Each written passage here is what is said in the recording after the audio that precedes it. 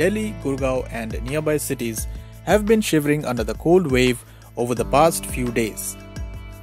And shockingly, as you may have noticed, temperatures in Delhi and other plains in northern India have been lower than in hill stations like Shimla, Mussoorie and Nainital.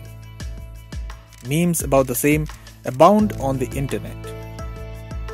Artists conjured up images of Delhi covered in snow, as certain areas of the city experienced temperatures as low as 1 degree Celsius.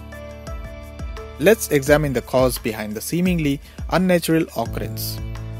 Dense fog across the Indo-Gangetic belt hinders the sun's rays from reaching the ground.